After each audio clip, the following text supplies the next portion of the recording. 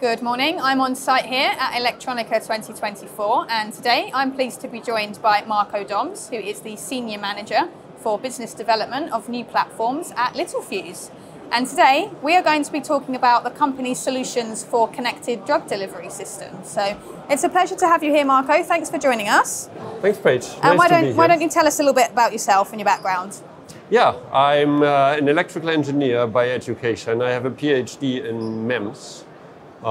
Before I joined Littelfuse in 2022, I was head of R&D in two sensor companies, mainly focusing on position sensors. And I have a vast background in R&D management. I joined Littelfuse as an innovation manager. So I was head of our internal advanced development team, and I introduced a new innovation process. And since end of last year, I'm a business development manager responsible for new platforms. Okay, and why don't you tell us a little bit about Littelfuse as well? Littelfuse is a global diversified technology company. We partner, or we try to partner with our customers to deliver innovative and very reliable solutions, empowering a sustainable, connected and safer world.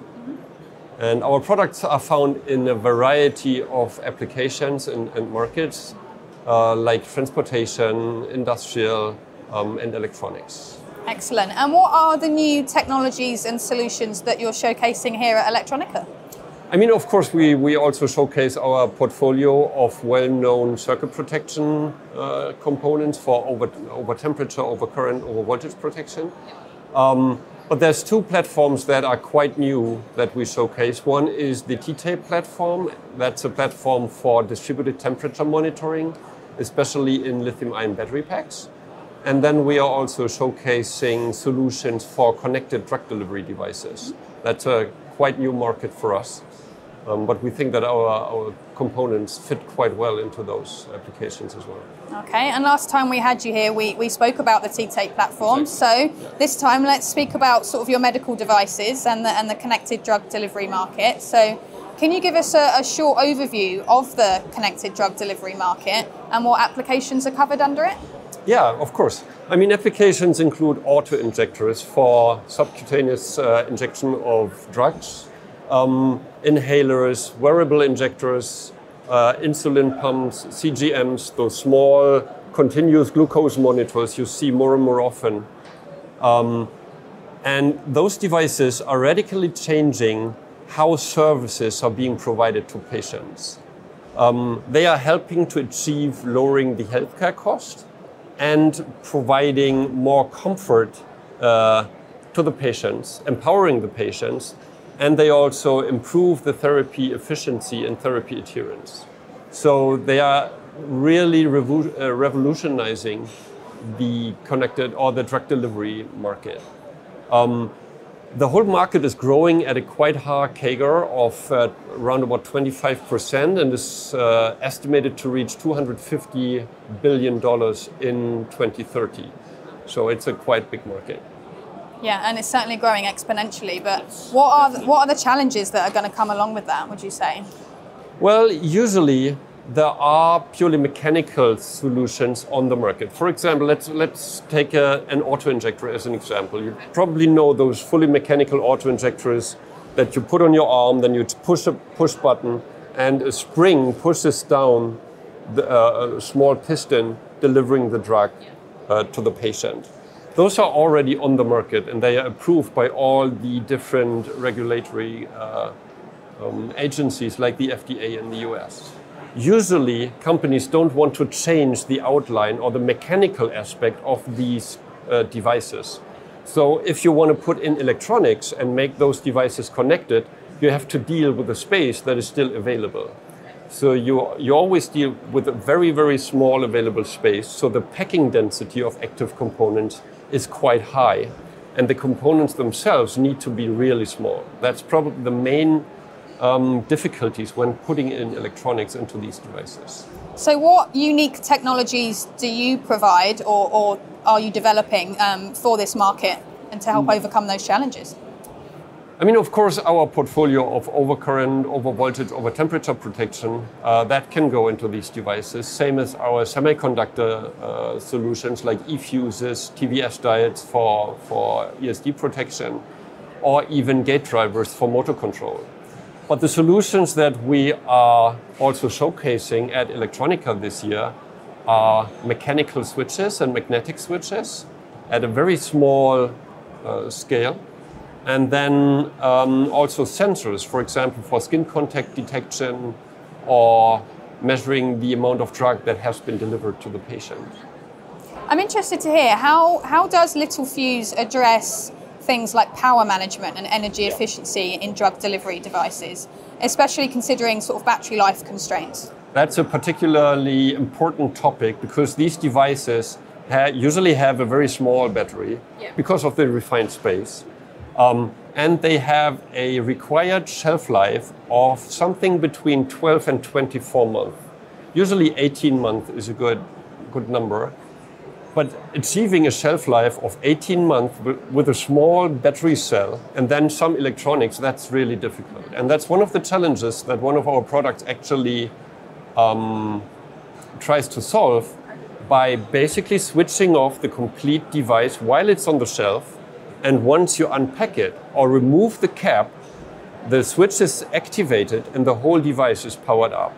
So it's a very, very simple measure to manage the limited energy you have on such a system and enable a very long shelf life. Okay, and what about advancements in sort of the IoT, the Internet of Things? How has that influenced your approach to developing components for the drug delivery market? Yeah, it's slightly the other way around. Okay. Basically, connected drug delivery devices are part of the IoT ecosystem, right? And they, as I mentioned earlier, can help to improve the therapy adherence and the usability for the patients. There's a couple of studies out there that say that only 12.5% of patients adhere to the initial therapy plan. And that's a very low number, so the therapy efficiency is very low. And of course, you want to increase that number to make the therapies more efficient and make patients healthy again. So that's the main goal, and the connected drug delivery devices can help with that by, for example, monitoring how the patient uses the device and then reminding him if he missed a dose or if he underdosed or overdosed or something like that. And if the patient is experiencing pain, for example, the device can also help him to use the device in a better way to reduce the pain. So there's a lot of interaction between the patient and the drug delivery device that can really help the patient, but can also help improve the therapy. And can you give us an example of a particular connected drug delivery device and the different sort of Littelfuse technologies that are in it? Yeah, I actually brought a small demo unit. It's mimicking an auto-injector pen, so you can maybe recognize it. And there are several Littelfuse technologies built in. Of course, the whole circuit protection portfolio that I cannot demonstrate here, but there's also a few that I can demonstrate. For example, this is the cap-on, cap-off detection that I just talked about.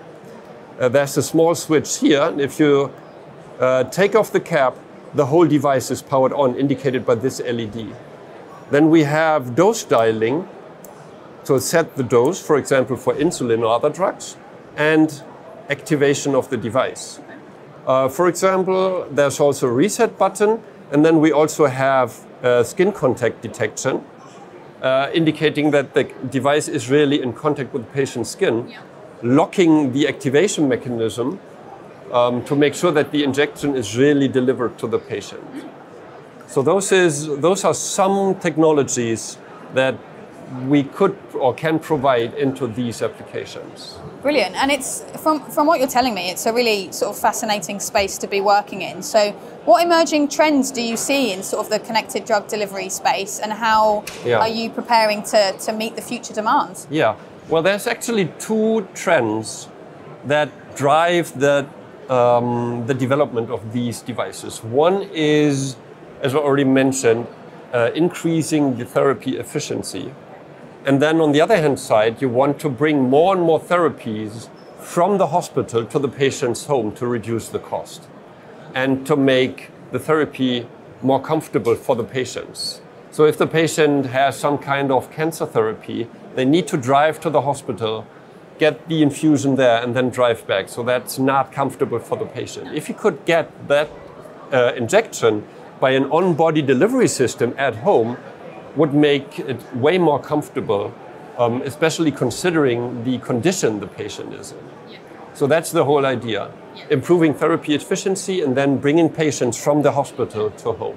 Yeah. Well, I'm excited to see how sort of products in this area develop. Me too, yeah. Finally then, Marco, why don't you tell us a little bit about your partnership with DigiKey and how you see that benefiting your customers?